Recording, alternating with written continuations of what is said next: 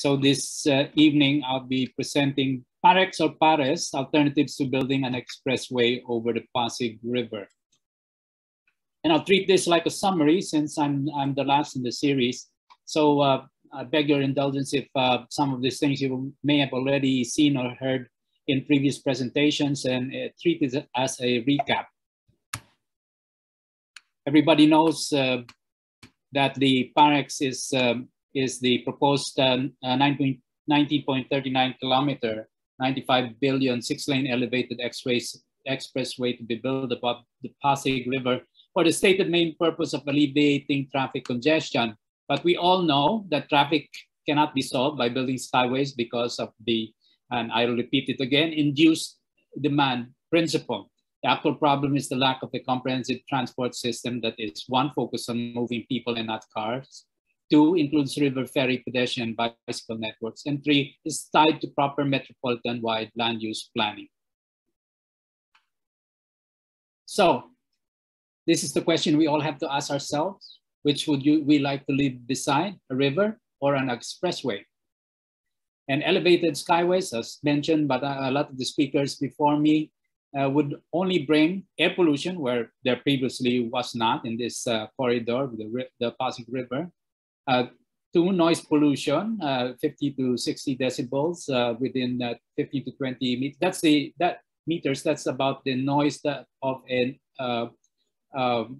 hair dryer right next to your ear. Number three, vibration from the expressway is a factor with heritage structures and would compromise foundations. Number four, it would compromise river hydrology and ecology, as mentioned by the speakers in I believe the second or the third of the series. Number five, it will cause visual blight. And number six, it will reduce real estate values, which has been proven all over the world. This is an example of how vibration can cause damage. This is the bridge to nowhere, which the DPWH is almost completed. And because of this construction, it is believed that it had compromised the foundations of the centuries-old Bok Church, and during the earthquake, it collapsed. It's really a bridge too far. So after the initial public outcry, after SMC announced announced the PAREX project, it pivoted and said it was adding BRT bike and pedestrian lanes, which would only add to the width of the 6 car lanes. But this is just lipstick on a pig and are not viable for this infrastructure format as pedestrians would need to access levels 4 or 5 stories above ground. So this is the Pasig River showing one of the short stretches of linear parks that I was able to design with June Palafox in the first series of improvements in 1998 for the Pasig River Rehab Commission. But this is how it would look like if the PAREX is allowed to be built. And SMC had claimed that PAREX would be like the expressways along the Han River in Seoul, producing minimal impact. But this is misleading since the Han is a very wide river, between 600 and 700 meters wide in sections, compared to the Pasig, which is 80 to 120 meters wide and sometimes as close as 60 meters. And the PAREX would cover 30 to 60% of most of the sections of the Pasig River. Now, the Pasig River, as shown in the first evening's presentations, have irreplaceable natural and built heritage. It would compromise the sustainability and historic sites in Pasig River and its environs. This is a picturesque postcard from the early 20th century, showing that the Pasig River has a history of use by settlers on its banks for a millennia. The commercial history and success of Manila from the 17th century onwards rested on its muelles, its quays, which brought goods and produce to Manila. Ferries also connected the city to Mandaluyong, Makati, and Pasig, as well as Laguna towns via the Laguna de Bay. So this is a picture of the Jones Bridge, and you don't see any buildings in the horizon because this is in early 1920s before the A post office was built in the Mahan Garden, and the Metropolitan Theater, as well as the City Hall, was not yet constructed. But it shows that the Pasig was used as a transport system for goods and people until the 20th century.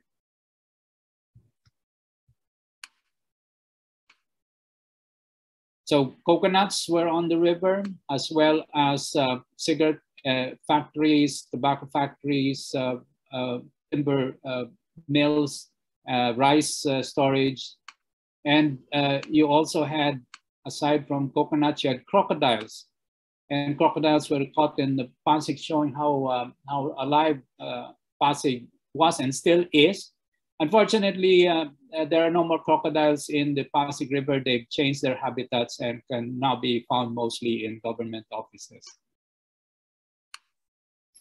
These are heritage structures by the Pasig River, mostly in the Binondo and Santa Cruz area. You're all familiar with this, and all of these structures, as well as over 100 other structures and sites, are going to be compromised by the building of the PAREX River. These are pictures I took just before the lockdown last year. It seems like such a long time ago. So heritage sites and structures that may be compromised by PAREX. Stage 1 is shown here with sites and structures in Mandaluyong, Makati, and Pasig. This is based on the alignment of San Miguel. And they've said that after this was posted, they said that it was on the other side. But regardless of which side it is going to be built on, it would compromise a whole lot of heritage along the 20 plus kilometers of the Pasig River. It will also affect the Arroceros Forest Park, close to 8,000 plants and trees and 10 species of birds, as well as a dozen other smaller parks and natural areas along the route. So, but it was not supposed to be like this. All of our lack of open space. The 1905 Vernon Plan for Manila indicated 4 large parks and 9 large playgrounds and playfields, which would have given Manila the equivalent of New York's City Central Park in terms of green park space. We were never able to build it, as seen in this aerial picture of Manila. So Manila in today's reality is over 600 square kilometers with 12 plus million residents with very few open space accessible to them. So this is a comparison of central Manila with central New York. And we only have 58 hectares serving 12.8 million residents, while New York Central's park serves 8.5 million residents with 315 hectares, not counting the 2,000 plus other hectares in the other 4 boroughs of New York. Singapore is also relatively rich in open space, the 101 gardens by the bay in central Singapore, as well as, in fact, Singapore has 320 parks, or over 2,500 hectares, plus another 3,000 hectares of nature reserves, giving them 10 square meters public parks and open space per person, more than the minimum 9 square meters required by, which is the target of World Health Organization, while Metro Manila is 0.2, Metro Cebu has 0.1. So Singapore has 20 times more parks and open space than Manila, and 40 times more than Cebu City. Those of you who have been lucky to visit Singapore and Hong Kong and see the difference. So instead of the PAREX, why not PARES?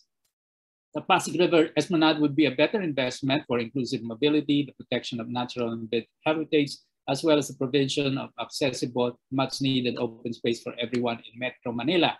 So if we built the Esplanade in the 25-kilometer Pasig River on both sides, it would give us a total green area larger than the 58 hectares of Rizal Park, and it can be built at the cost of only 1.5% of the budget PAREX. So this is a proposal, and over the last 20 years that I've been studying the Pasig River, and a lot of us in both in the Philippine Association of Landscape Architects as well as the Philippine Institute of Environmental Planners have been looking at these issues for decades, not just recently as stated by San Miguel. We're not Johnny come lately into the issue. We've been studying this, and this is really our fields of specialty, and the issues we looked at have been studied assiduously by all of these professionals in my two related fields, as well as architects. So this is a proposed park and park network for Central Manila. We proposed in 2017, showing mostly pedestrian bridges to stitch together the north and south banks of the Pasig River, as well as potential open space in Pandacan Park and Malacanang Park. So this is a proposed redevelopment of Manila Central, historical, proposed by us when we were doing the master plan for Rizal Park in the previous administration in 2013. And this would lead to expanding Rizal Park's 58 hectares to over 100 hectares of open green space. So this is a proposal, part of the package for Mayor Isko Moreno for the Muelle de Banco Nacional. And this is for the Muelle de Industria in Binondo, also 4 years ago. So the PARES enhancement could be extended to the 20 kilometers of Manila's esteros, and this is what we could do with the remaining 20. Actually, we had an original 40 kilometers of esteros, and I believe the previous evening's presentation showed Paco estero, but this is what could be done for all of the rest of the 20 kilometers. So connectivity would be important between MRT and BRT, ferries, pedestrian and bike networks. This is Guadalupe, which is very deficient in intermodal connectivity, and very simply, this could be addressed with minimal cost by just connecting the places where people, not cars, have to pass. And this is another angle showing the Guadalupe Bridge, which is, as a lot of you could tell, used by a lot of pedestrians crossing, and it saves them a lot, but it's not weather protected. And this is what could be done. If we don't do all of this positive intervention, this is the negative result of if we allow PAREX to be built. So there are also no dedicated pedestrian bridges crossing the 25-kilometer Pasig River, while the 3-kilometer Singapore River has 8. Actually, my good friend William T has designed one right near the post office, but it's not yet complete. So we potentially have only one in the whole 25 kilometers, while the Pasig River has 37 bridges, 5 are pedestrian, but most of the other bridges are pedestrian friendly with wide sidewalks. The Yara River in Melbourne has 5 pedestrian bridges. At least 6 pedestrian bridges can be built over Pasig for the cost of only 1 vehicular bridge. Actually, it's more like 10 pedestrian bridges for the cost of 1 vehicular bridge. Now, we've seen from previous presentations, global and regional examples. I'll end with local alternatives to expressways over the rivers. Of course, Singapore, where I lived for 12 years, I was involved in a number of sections of the Singapore River, in the Keys, in Robertson Key, and in near Boat Key. This is one of several pedestrian bridges provided with art by Filipina artist Pasito Abad. In Kuching in Sarawak, we have their Kuching River Walk, a wonderful place for everyone and inclusive too. Of course, you just saw the Cheonggyecheong River project from the previous speaker. The Rio project in Madrid, Spain. San Francisco Embarcadero from the previous speaker from the CNU. So worldwide, the demolitions of expressways and elevateds, you just have to look at the internet for all of this. There are dozens all over the globe, too many to state over here. The rest of the world has learned, and yet we persist in repeating the mistakes of the whole world in the name supposedly of progress. So these are all the cities in the US based on a New York Times article. We've seen this in our previous speaker, Harbor Drive, the Seattle waterfront before and after, and of course the big dig in Boston that has reconnected the old core with the waterfront and replaced it with the Kennedy Park. So we don't have to look too far afield because we've already done it. We've already we have been able to take what was gray and concrete infrastructure and turn it to green people-centered infrastructure. This is what we saw when we were brought to the Iloilo River, which is a dike road, and we were asked to turn it into an esplanade for people. We did the design in 3 months. We had several stakeholder meetings. We got comments from everyone. We produced the final drawings and built the first phase. In 6 months, at the cost of 68 million for the first phase, we're now in phase 9, producing about 9 kilometers of esplanade in Iloilo, and it has become the poster image of Iloilo City. One of the things that has come out of this is the increase in real estate value from before the building of the esplanade at 2,000 to 3,000 pesos per square meter. It's now 20,000 to 30,000 per square meter, proving that investment in the public realm will accrue profits not just to everyone who can use the esplanadas, but also to the private property owners. This is phases 1, 2, and 3. The esplanade has won 2 national awards from the Philippine Association of Landscape Architects and the NCCA Haligid ng Dangal. Skateboards, people walking and jogging early and morning in the afternoon. It's for all Ilonggos. It does not discriminate. It's inclusive, and it also accepts bikes. And in the evening, you can take a wonderful boat ride. So it proves that we can do it because Ilo has done it. It has expanded to 9 phases, approximately 9 kilometers completed.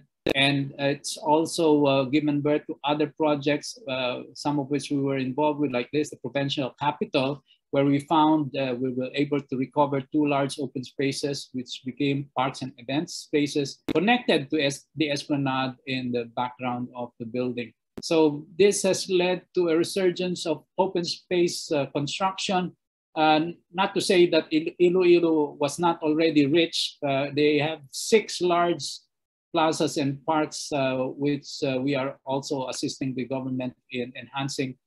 This is one of them, Sunburst Plaza, which used to house a stadium that was only used once a year. And it's now back and connected to the Esplanade Phase 9 at the rear. We expanded the open space linear park network to Aquino Boulevard, where we were able to convince the DPWH, yes, they can be talked to give 40% of their right of way for bicycles and pedestrians. We designed it in 6 months, constructed it in a year for the first phase. This is how it looked at the start. The trees are much bigger, but this is how it looks on back day. This is before pandemic, but after the pandemic, because Iloilo had this infrastructure, it became one of the most ready cities to give alternative transport for its citizens, which is now very much used. They've expanded the network to segregated bike lanes. Everybody bikes there now. It's become a bike capital of the Philippines. And this is the network, the bike network, and participation of citizens and artists in constructing and decorating their bike racks.